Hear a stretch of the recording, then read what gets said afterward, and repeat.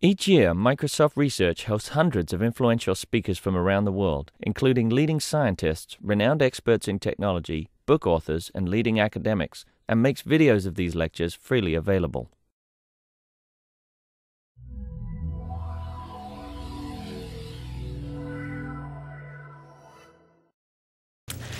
Hello everybody, it's my pleasure to introduce Jed Crandall from UC Davis. Jed is a PhD candidate from the security group of UC Davis, and his area of interest is in system security. Jed particularly has an architecture background, and today Jed is going to tell us about two security tools that he's built over his PhD dissertation topic. The first tool is DACODA for analyzing the malware. The second tool is related to Temporal Search, which is going to look for the time bomb in the malware. Okay. All right, thanks for the introduction, and thanks for inviting me today. And what I'm going to talk about today is not just how, I want to talk about how we can deal with emerging malware threats, the kind that we haven't seen yet, by not only looking at the malware that we have, but also understanding the systems that the malware spreads on and the interactions between the two. So it's an overview of my general research philosophy. I don't see security as a problem to be solved by me, but it's a battle that needs to be waged by antivirus professionals and next generation security technology developers. So then my goal as a researcher is to give them the tools that they need, both in terms of implementations of actual useful techniques that they can use and theory that's firmly grounded in practice, so that they can apply that to the situations that they face. And then in particular, how can we address these emerging threats like polymorphic and metamorphic worms and botnets and cryptovirology? I'll talk a little bit about what that is, or advanced rootkits.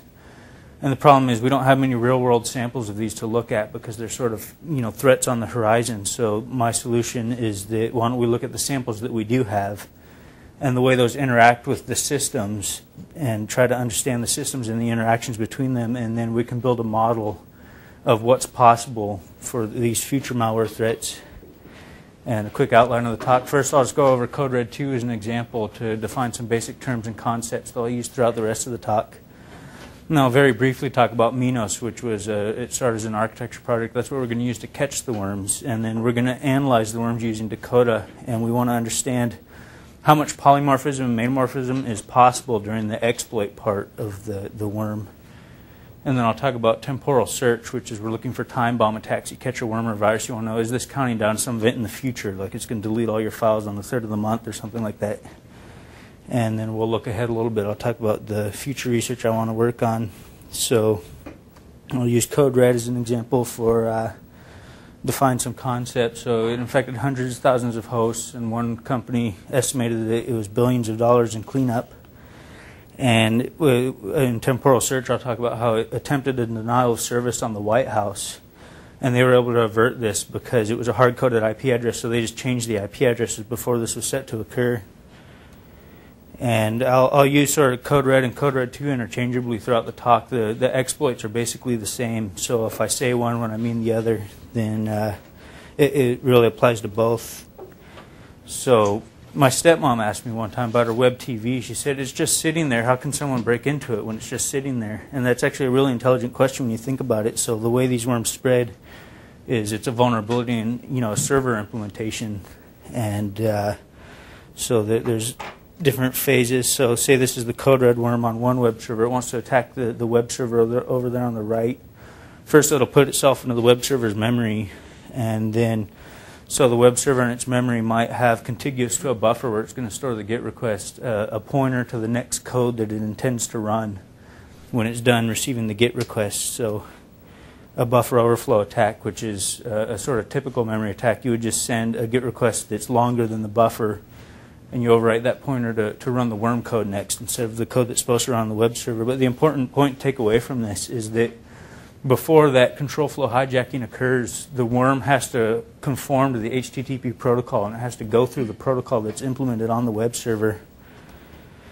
And so if we look at the Code Red 2 exploit and how this works, you can see it has to go through the HTTP protocol. It's going to send a GET request, and there's these Unicode encodings and these X's up here. When you convert everything to Unicode, they're going to be 2 characters instead of 1, so the buffer turns out not to be long enough, and there's a structured exception handler on the stack.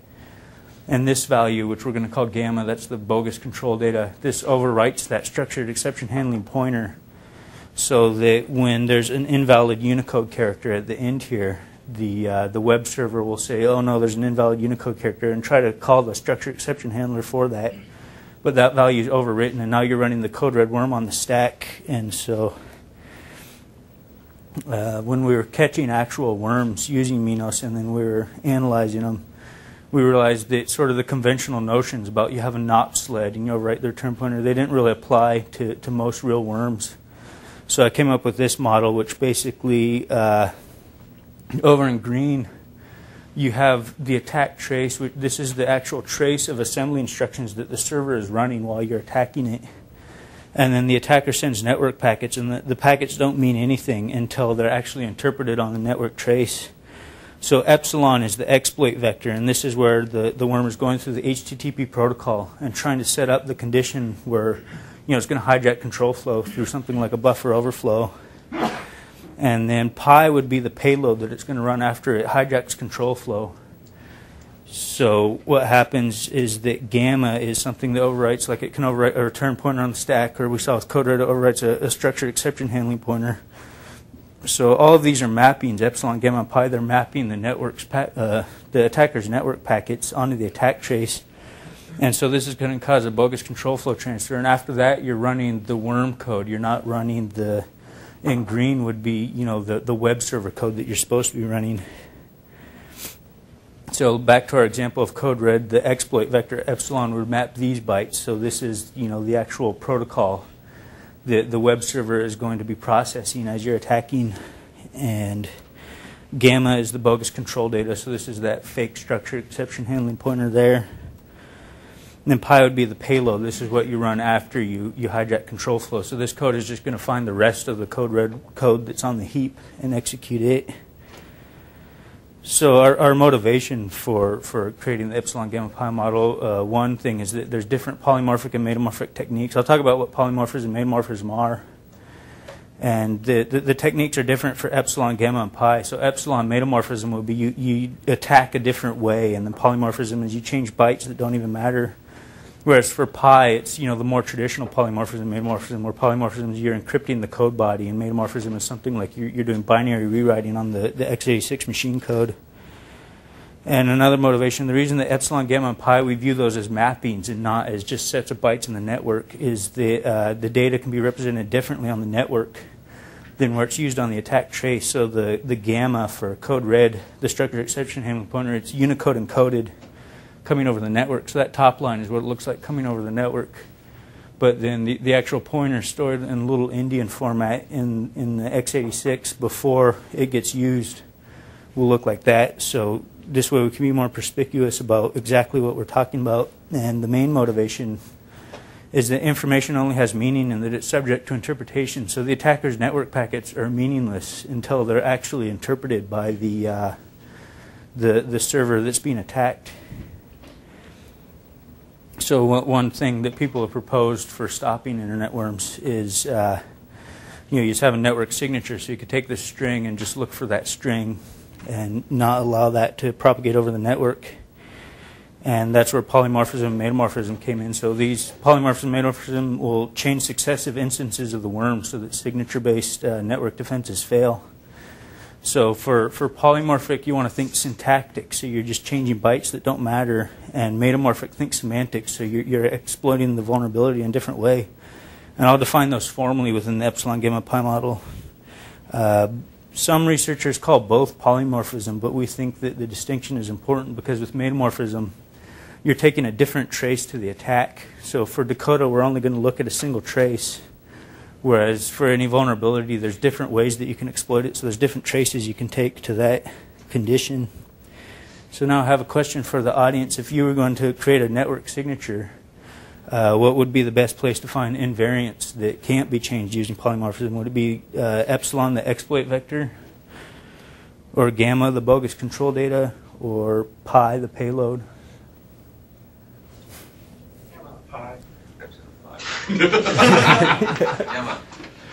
Okay, so yeah, we're going to focus on epsilon in the talk today because the polymorphic and metamorphic possibilities of pi are endless. So this is the same kind of self-modifying code and code encryption that you would see in viruses. And as far as gamma, there was a project at UC Davis called Buttercup, where the idea was take that bogus return pointer and use that as your signature. And one thing we found out when we were looking at real worms that we caught with Minos is that there's these things called register springs. And if you're interested in that, there's more details in the DIMVA paper. And basically what this means is that for the blaster worm, for example, there's about 11,000 possibilities, possible values you could use for gamma. And then for slammer, there's 353. So that's why we're going to focus on epsilon in this talk. So now, what's the difference between polymorphism and metamorphism? So polymorphism is any time you're not changing the attack trace that goes to the buffer overflow or whatever the vulnerability is. You're just going to change the bytes that don't matter. So polymorphism in epsilon would be you change all these bytes. The blue is the tokens of things that the web server is actually going to process, and everything else you can pretty much change arbitrarily. So that would be polymorphism in epsilon. And metamorphism would be you're running a different trace, so you can take things out, you can add things, you attack the vulnerability in a different way. So you can even put encodings in there that weren't there before. You can, ASCII encode gamma instead of Unicode encode it. And we would call that metamorphism. The important distinction of metamorphism is that you have some attack trace to the vulnerability, and like I said, different traces. That would be metamorphism of epsilon. So, but before we get into DACODA, I'll talk about Minos a little bit. Minos is what we're going to use to catch the worms. It started as an architecture project. So this was a tagged architecture that tracks the integrity of every memory word. And the basic idea is you tag as low integrity anything that comes off the network, and then you follow those tags as you process. And then any kind of control data, return pointers, function pointers, jump targets, if they're low integrity, then that's an attack. So we flag that. And we taint track with every instruction. So if you add two numbers, if either one of them is low integrity, then the result is low integrity. And this is great for catching worms. We actually implemented this as a virtual machine. And then for both Linux and Windows, we can use that gamma mapping and run honeypots and actually catch worms. So in terms of the implementation, it's a full system tagged virtual machine. And then for Linux, we actually modified the kernel. So we can track the integrity as data goes to the file system and comes back. And then we also implemented virtual memory swapping of the tag bits. And for example, that's used, our implementation is used by a project at Stanford where they actually took an open source Spark processor and added tag bits and then burnt that to an FPGA. But the one we're going to use today is the unmodified Windows one, where we just tag as low integrity anything that comes from the network card.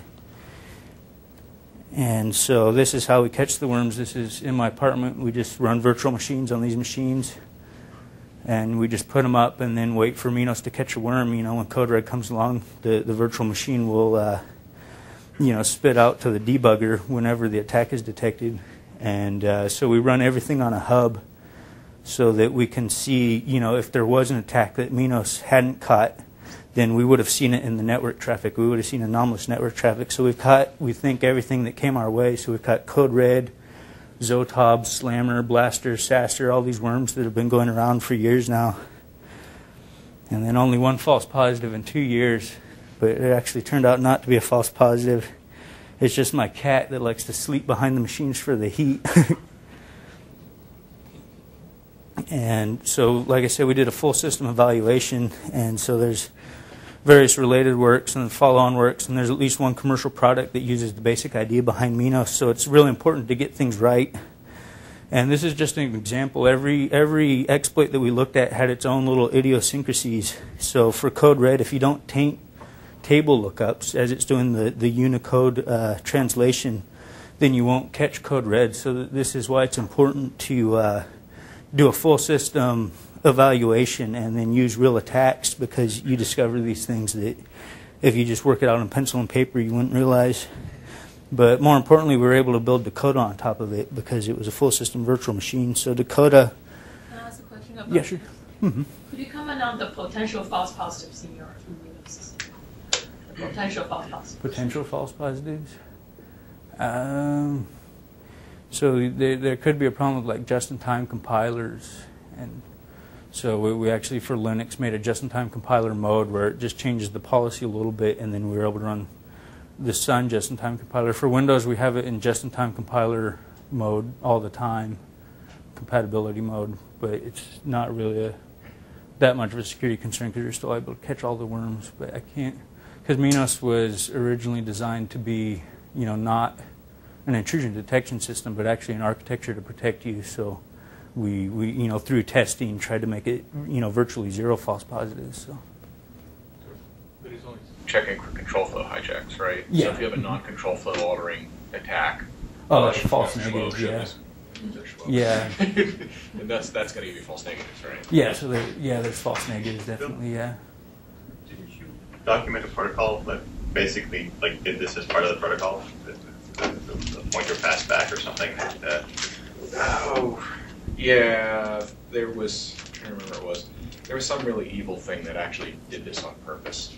Oh. Okay. It was.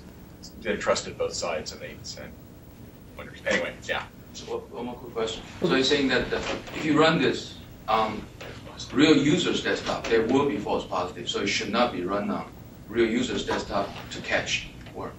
I don't think there would be a problem with false positives, really. Because if they use their own virtual machine just-in-time compiler, any software, there can be legitimate use of this. Yeah, the only false, it depends on whether you call it false positive or not, but the policy of, because we're tagging network data as untrusted, so if they download a program and then run it, it depends on whether you have the kernel managing that or not, whether they can, if you just download it and run it, and it doesn't, it just sits in the memory buffers as low integrity, then I guess you could call that a false positive, depending on what the policy is. So. Okay, but if you apply to honeypot, you actually don't care about false positive that much because most of the things you can prove is true, positive. Therefore, the things that you cannot confirm is very rare cases anyway, right? Yeah. I'd like to ask another question. Okay. So if you built this on top of Box, Yeah. how much work would it be to build it on top of to modify kind of a more of a traditional virtual machine implementation to also use this to provide the same data? Yeah, I think the issue is that for every instruction, if there is integrity bits to be propagated, if anything's low integrity, then you have to do that propagation. So you basically have to emulate the instruction. But there was a paper in Eurocrypt, I think last year, where they had ChemU, which is sort of a much faster version of Box, where you're doing emulation of the instructions, and then Zen. And then they use demand emulation so that they only run in ChemU when you're actually needing to propagate tag bits. But then most of the time, everything is high integrity, so you can run it in Zen, and they got near native performance doing it that way. Okay, great. Yeah. Can you try to download JavaScript and run on top of that? My question is whether when you download JavaScript, whether the taint bit will propagate to the control data. Yeah, so for Java, we added a compatibility mode in Linux, and it turns out if the source of the what's being compiled with a just-in-time compiler is high integrity, then the results of the just-in-time compiler will be high integrity. The reason we had to do a compatibility mode is that for various reasons we made 8-bit and 16-bit immediates, which are the constants in your program. Basically, the immediates, if we made those low integrity, then there's one attack that we need to do that to catch. But if you make those low integrity in Sun virtual machine, for example, then it uses 8-bit and 16-bit immediates to calculate jump targets and stuff. So it ended up causing false positives. So that's why we added the compatibility mode. And then Windows, we run in compatibility mode all the time. So all 8 and 16-bit immediates, the constants, are high integrity all the time. So, He's asking about JavaScript, which is Yeah, Java. Oh, JavaScript. JavaScript, yeah. Client-side honeypot, basically. Can I use this in client-side honeypot? Oh yeah, client-side honeypot. Yeah. Well, there's an issue that JavaScript's fully interpreted, so. Yeah, you would only catch low-level attacks. You can't catch things at a higher level of abstraction than Minos is working at. So it doesn't violate your variant. So Yeah, for any that's interpreted language, Yeah. it's not really violate. That's just another kind of non-control flow altering attack. just doesn't catch it. Yeah, so this is all a very low level of abstraction, so we're looking at control data. Okay.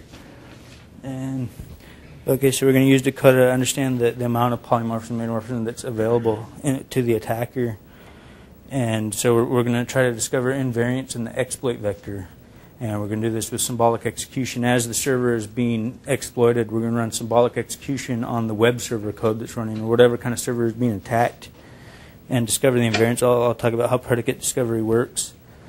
And we use this as an empirical analysis of polymorphism and metamorphism. So there have been, some statements in the literature like, every worm must have more than 40 byte contiguous string of invariant content. And so we wanted to evaluate that and actually quantify for different worms and different attacks whether that was true or not. And so what's the big difference between worm polymorphism, metamorphism, and virus polymorphism, metamorphism? So here I'm just going to use the terms worm and virus sort of loosely. So virus is something that spreads through your file system and spreads slowly, and worms, go faster over the network. So the virus is the defender has time to pick apart the attacker's techniques, and no matter how polymorphic and metamorphic you make your virus, they can analyze it and then find some weakness and then write an algorithmic scanner or use emulation to be able to detect it. With worms, it's not just that they're faster, but we have to deploy the defenses before they, send out the attack. So the roles have sort of changed. The defender can pick apart the defenses and find the weaknesses in the defenses. So what can defenders do? What can they do to evaluate the robustness of defenses for attacks that don't exist yet? And that's the kind of question we're going to try to answer with DACODA. So there was a project at San Diego, and actually with some collaborators here at Microsoft Research, where they found relatively little polymorphism in the wild. So it's not like you can just take all these samples of polymorphic and metamorphic worms that we've seen and be able to analyze, how are we going to deal with these. And part of the reason that we don't have all these samples is we haven't built the defenses yet. So why would attackers be writing polymorphic and metamorphic worms when the defenses haven't really been developed yet?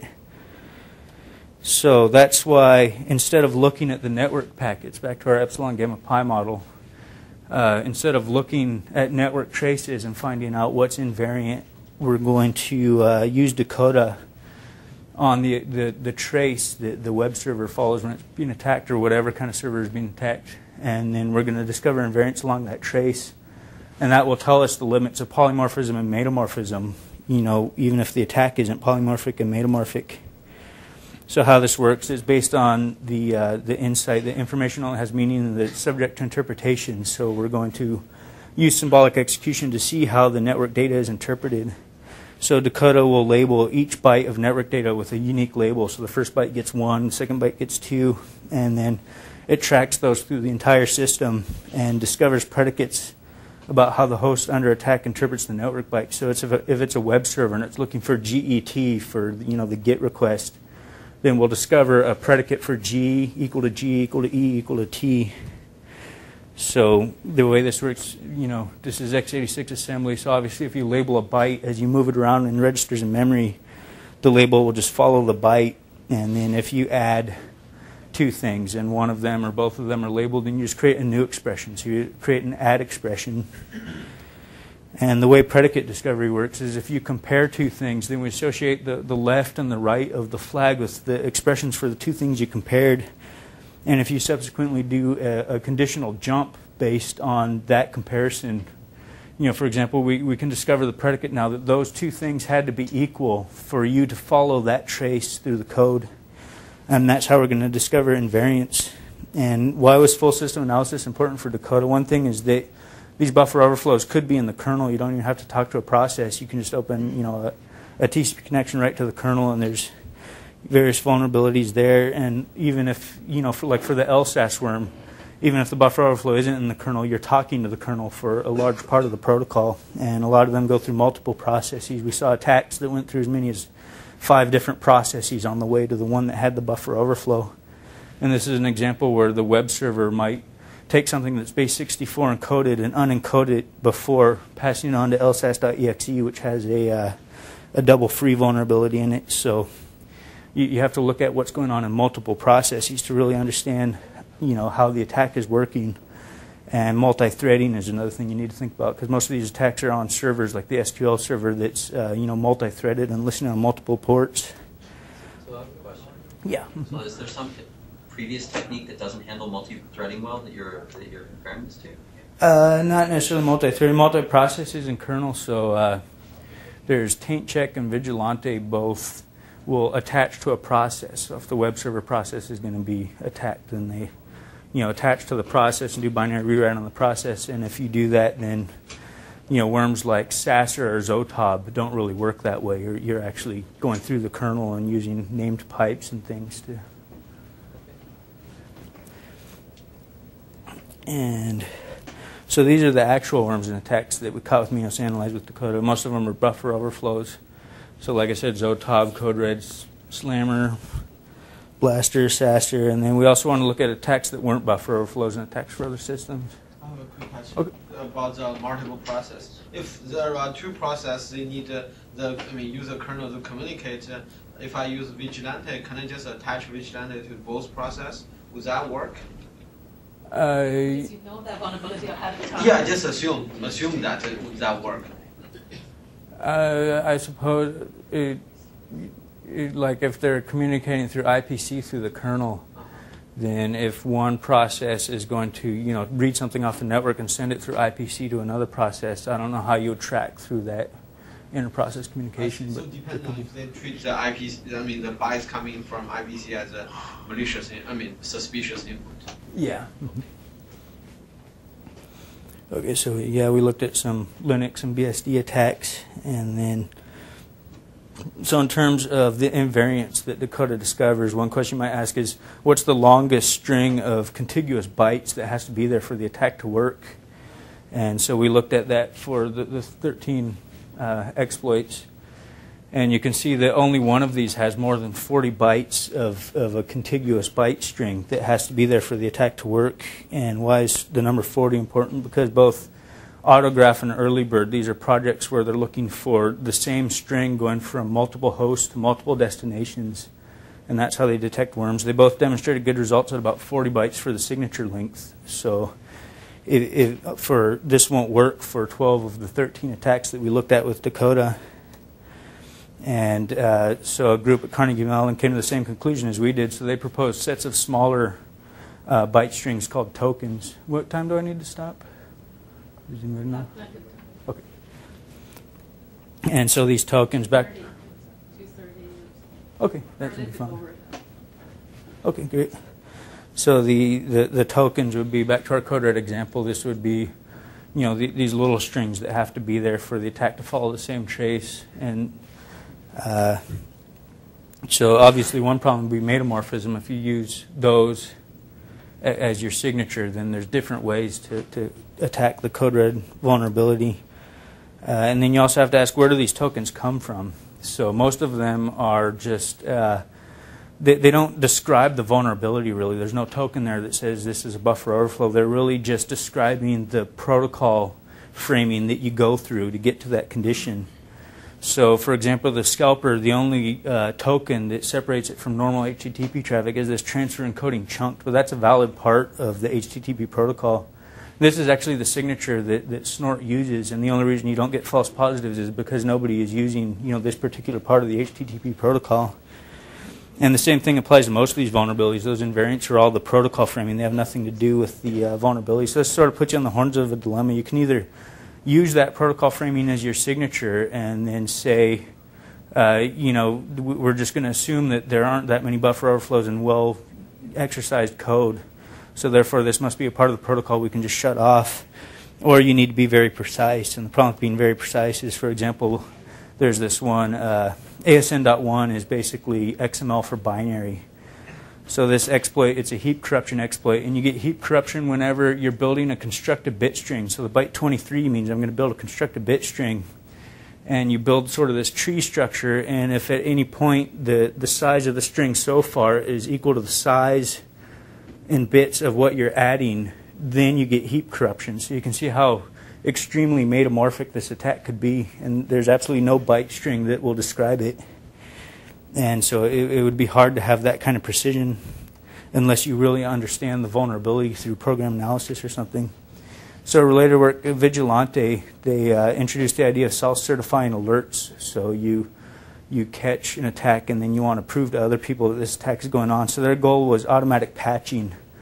They wanted to patch and then release the patches, not network filtering. So they don't make the distinction that we did between what data looks like on the network and what it looks like when it's processed. And their filter generation is similar to DACODA's symbolic execution, but they do it on a single process, so it's not a whole system approach like DACODA. And then Shield is, looking at a lot of the same things. There should be a sub-bullet there with all the, follow-on works like Shield Gen and GAPA, but, looking at the same sort of issues with the exploit and how you can exploit vulnerabilities in different ways. Sure. Comment more about the line about Vigilante, no distinction between what data looks like on the network and what it looks like on the process. Could you, what's the implication? Yeah, elaborate a little bit on that. So I'm trying to. Or we can take that up. Yeah, so probably. Is this a shortcoming of Vigilante? Why do they not have to solve that problem? Yeah, I think what I'm trying to say with this slide is that they were solving a different problem than they were. They were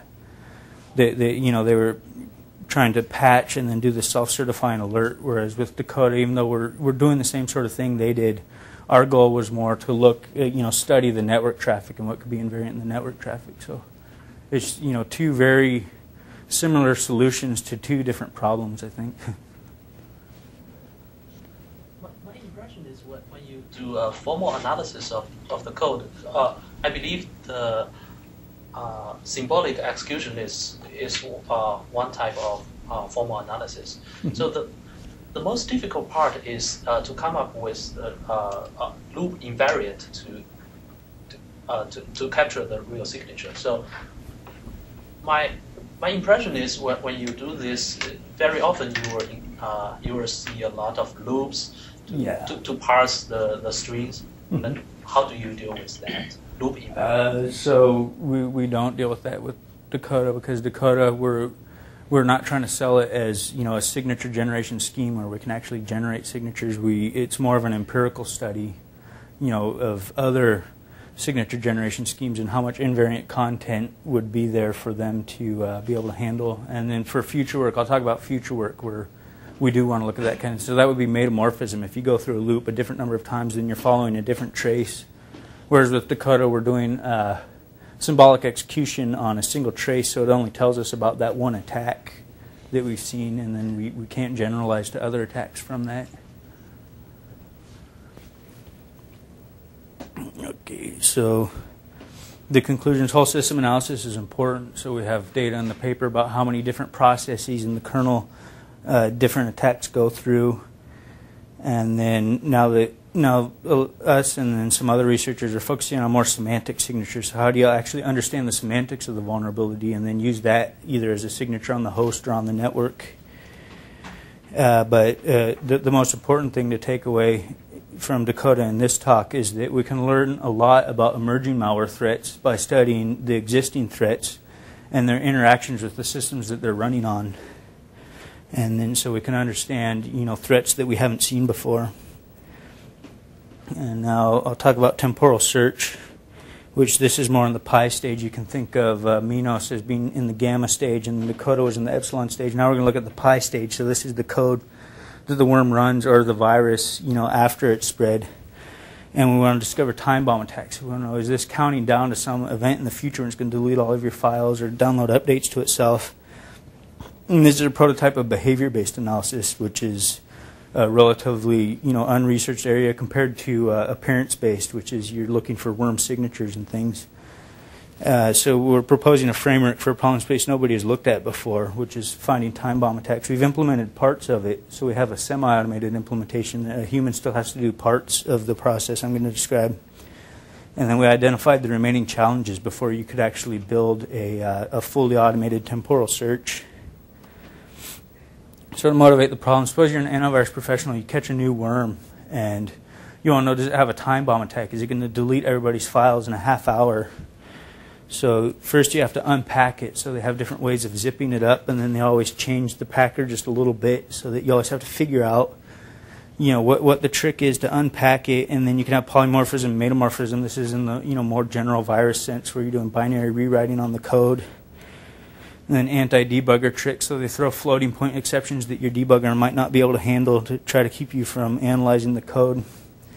And you have to get through all this before you can even ask the question, are there any behaviors predicated on time? And then you want to know, how does it get the time? Does it use a system call, or does it just read the time from the system time that's mapped into the process, the address space of every process?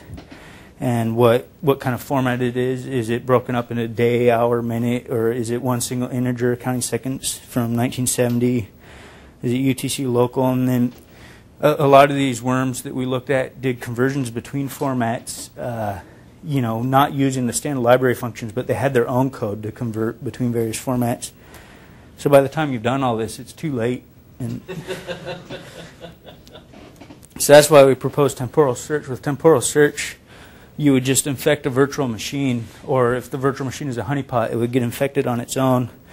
And then you run an automated behavior-based analysis technique called temporal search, and then you can respond in some way once you know what the time attack is going to be.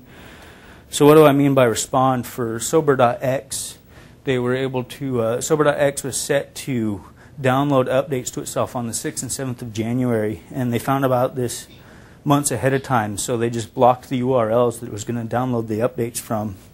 And Kama Sutra was set to delete the files on the user's machines the 3rd of every month, and they were able to avert this by getting the news out. Once people found out their files were going to be deleted, then they just removed the infections themselves. And like I said, Code Red attempted a denial of service on the White House on the 20th of the month, and they were able to just change the IP address and respond to that.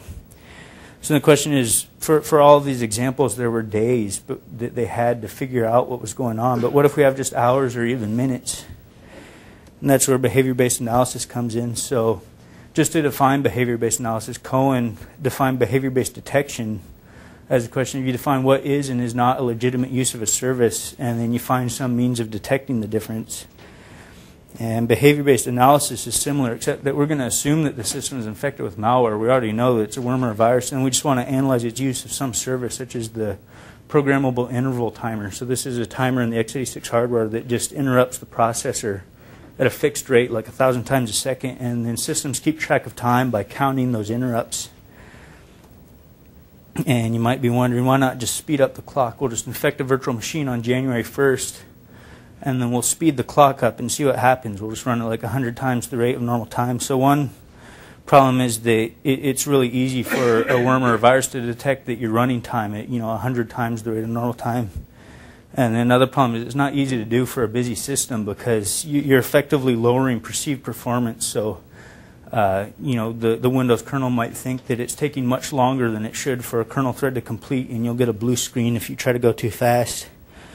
But more importantly, you might miss some behaviors. So for the Kama Sutra worm, it does check if it's the 3rd of the month and then delete your files, but it only does this either a half hour after the initial infection or a half hour after you reboot. So only a half hour after Kama Sutra starts running does it actually check the date. So if you just infect a virtual machine on the 1st of the year and then speed time way up, then you're just going to go through all the 3rd of the months and you're never going to see this behavior. And even if you do elicit a behavior, you won't be able to describe why did that happen. So if something happens, on the 7th, did that happen because it was the 2nd Tuesday, or did that happen because 7 days passed, or because it was the 7th? So with temporal search, we're actually, through symbolic execution, we're going to be able to track the computation of exactly what predicate is it using to predicate the time behavior. So this is the basic idea of how temporal search works. First, we want to find the timer. So there's various system timers, or the malware could set up its own timer. And so there's this well-known architecture paper called SymPoints, where they showed that, like for the spec benchmarks, for example, there's a very regular behavior for, particular variables being updated. So we don't want to view those as timers. We only want things that actually depend on time. So we speed up the virtual machine's perceived rate of time just a little bit, and we slow it down just a little bit. And the system performance will stay the same, so we can correlate between the PIT and the memory writes, the rate of the memory writes. And then we can find candidate timers, and through symbolic execution we can find out, is this just a semaphore on the timer, or is this actually the timer we're looking for? And then you would do symbolic execution with something like DACODA. Once you found that timer, say it's the system time timer in Windows, you would do symbolic execution from that memory location, and then if through a system call it's read and then there's some predicate after some computations, is this equal to 20, then you'll discover that predicate with DACODA.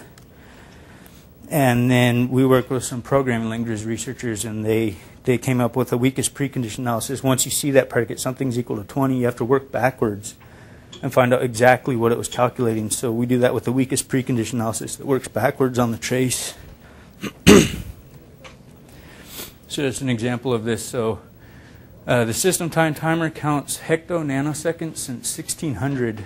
And at first I thought this was, you know, in case you want to import from your Babbage machine into an Excel spreadsheet or something. But then I realized it's we actually switched from the Julian calendar to the Gregorian calendar in 1587, I believe. So we skipped a few days in October.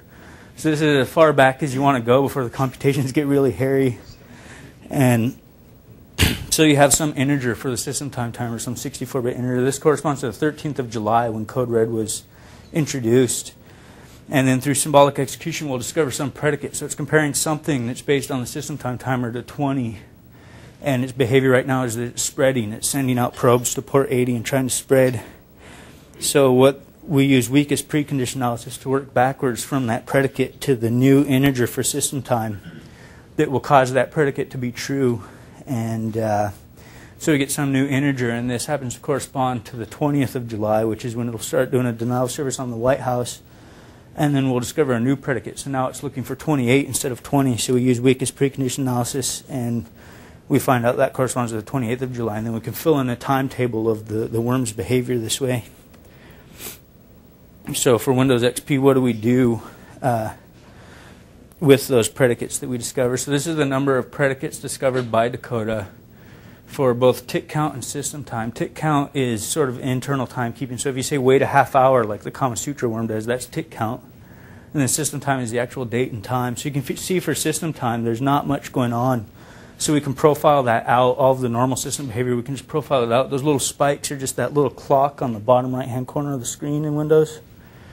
But for tick count, it's not just that there's so much going on, but it's going on all over the kernel. So if we wanted to do temporal search on tick count instead of system time, then we would need, you know, more sophisticated ways of filtering out the malware behavior than what we have now. So we focused on system time for our purposes. And then, so what if you had to do manual analysis? So we actually did manual analysis on 6 worms. And they use all kinds of different library calls and APIs. So you can get local time, or you can get it as UTC and then get the time zone information and convert it yourself. You don't even really need a system call because the system time timer is mapped in the address space of every process in Windows XP, so you can just read it. You don't need to do a system call. And then there's all these conversions between different representations, and a lot of these worms are doing these conversions themselves. They're not using the standard library functions, and you can't even get at all this until you unpack it and deal with all the anti-debugging tricks, metamorphism, but all of it is just data flow from the system time timer. So this is what temporal search does, is it just skips all of this. And in a virtual machine, we're just going to do symbolic execution from the system time timer. So for our semi-automated evaluation of temporal search, we ran a box virtual machine with DACODA and timer discovery. We gave it a local IP address, and then the host has its IP address, and then it's running various services the worm might be looking for, you know, DNS, HTTP, NTP, and then a lot of these worms are wanting to talk to specific IP addresses on the internet or specific domain names. So we just do ARP cache poisoning, DNS spoofing, IP spoofing, whatever we have to do on the TUNTAP interface to get the worm to actually run and think that it's actually running on the internet. And so for we used DACODA as our symbolic execution engine, and then for 4 of the 6 worms we looked at, we were able to discover any predicates on the day or the hour or minute or anything lower granularity than a day. And then we concluded that to handle months and years, because of the way months and years are calculated using while loops, and right now DACODA doesn't have any control flow sensitivity to the way that it does symbolic execution, and we would need to have that control flow sensitivity to discover predicates on the month and the year. And also for the 2 worms that were written in Visual Basic, because Visual Basic dates are strings, we would need more control flow sensitivity to handle those. In terms of an adversarial analysis, there's more details in the paper about, what if an attacker knows about temporal search and they want to evade your analysis. But I just want to point out that for any technique, it's not a requirement that you can apply it to every possible virus or worm that somebody could write. The only requirement is that it's a useful technique that can be applied when it's appropriate to apply it, and the analyzers know the limitations of the technique. So our conclusions from temporal search: manual analysis is tricky and time-consuming, but temporal search can dramatically improve your response time. And we found that with behavior-based analysis, it's all about the environment. So if your environment isn't complex enough to elicit the behaviors that you're looking for, then you'll come to the wrong conclusion. For example, for code red, we had initially concluded it only checks the date once, and then it either does denial of service or spreads, and it never checks the date again. But that's because we weren't resetting outgoing TCP connections. So the threads were hanging, waiting for their TCP responses. And if you actually, run on the real internet where it's getting responses from the HTTP, then the thread will come back and will check it. So you have to have an environment that's complex enough. Also, we found that malware doesn't follow a linear timetable. So we modeled, worms as, this happens at this time, and that happens at that time, and that happens at that time. But like we saw with the Kama Sutra worm, a lot of times they have a more complex interaction between behavior and time. So for future work, we would want to use a richer model, something like finite state transition systems. And we also found that the Gregorian calendar posed its own challenges, which is why we had to do the weakest precondition analysis. And just a parting thought on behavior-based analysis. This is Herbert Simon, and what he's talking about is there's an ant walking along the beach and has some complex path that goes over twigs and around Coke cans and across little valleys of sand, and he's saying that the empiric complexity of its behavior over time is more a reflection of the beach than it is of the ant. So this is what behavior-based analysis is all about, is we want to bring the complexities of the environment into the results of the analysis. And right now... That the malware can also bring new environment into the environment that you may be assuming. Yeah. It feels like the behavior-based analysis, it seems to quite a tight arms race with the malware authors. Like you roughly know the kind of, basically you have the assumption on what kind of environment they run in and what kind of possible behavior they may have, then to detect them. Yeah. But once the malware authors know about these, they could break out this environment, add a new environment. For example, they could use IRC doing this kind of asking commander to coordinate the timing of all the botnets rather than using timing-based way of doing it. Yes, I think that's pretty much true of any malware analysis, not just behavior-based, but even appearance-based. It's the same thing. If they know what you're looking for, then they can evade it. So. Okay. And then I'll just talk about some other recent projects really quickly before I get into future work. So this is stuff, mostly if you're interested in this, just talk to me offline. So we have one project where we're using virtual machines to test the mutual information between an input that might be confidential and an output that is a lower classification, and then we have some results about how you would be able to enumerate every single possible covert channel if you do things this way. So if you're interested in that kind of stuff, then you can talk to me about that offline. We also have a project where we have an infrastructure to send dirty words over to China and then collect the reset packets that come back. And then we want to reverse engineer the rule set, the list of words that they're looking for to do filtering. So my contribution to this has been to relate keywords to concepts using something called latent semantic analysis. So this would be for sort of semantics-based web search or something. So we would take keywords that we know are blocked, and then we would look for words that are related to the same concept and test those first. So we're trying to do more efficient probing to discover new words, so we don't have to take the whole dictionary and test the whole dictionary. So if you're interested in that, I can talk about that offline. And we also have a recovery project. This is sort of fault tolerance. This is a junior student. She's about second year or third year. So Minos will detect an attack, and then we can analyze it with DACODA. And then we do deterministic replay as far as we can, and then we do what we call semi-replay after that. And the idea is that even if it's a buffer overflow in like a multi-threaded process where clients are trying to do things, or if it's a buffer overflow in the kernel or something, we can recover and make it look to the clients as if nothing had ever happened, even though there's that period between when the attack starts and you know, memory is being corrupted, and then when it's detected, we can undo that through the semi-replay. So if you're interested in that kind of stuff, I can talk about that offline.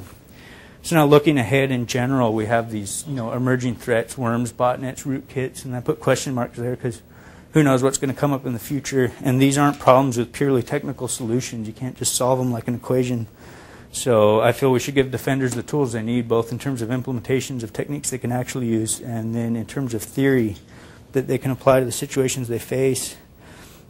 And how do we develop defenses for emerging threats? So I always try to study real malware and real attacks, and then do that on a full system so we can understand the systems that this battle is taking place on, and then use the interactions between the two to develop a theory of what's possible, even though we don't have samples of the advanced attacks. So some specific examples of future work I'd like to do. In terms of behavior-based analysis, I'd like to do a fully automated implementation of temporal search and then look at various ways. It turns out we weren't really the first people to look at this kind of problem. There was a Y2K paper that looked at path profiling, so that there's different things that we can look at in temporal search.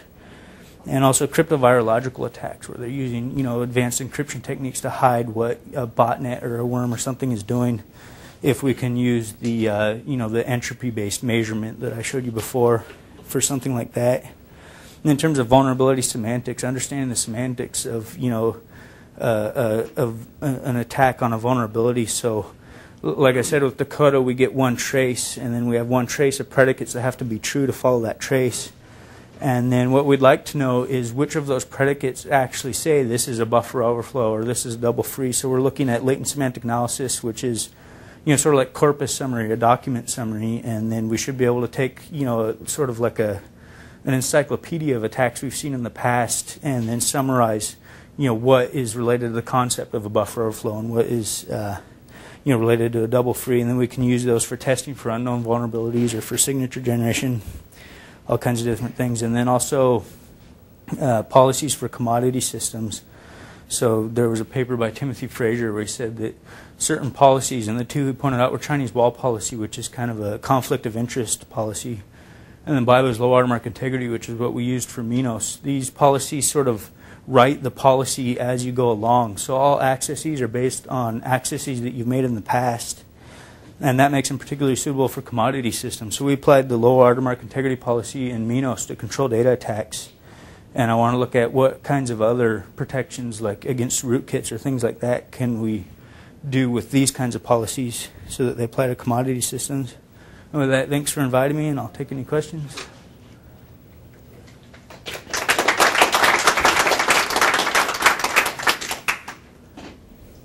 More questions?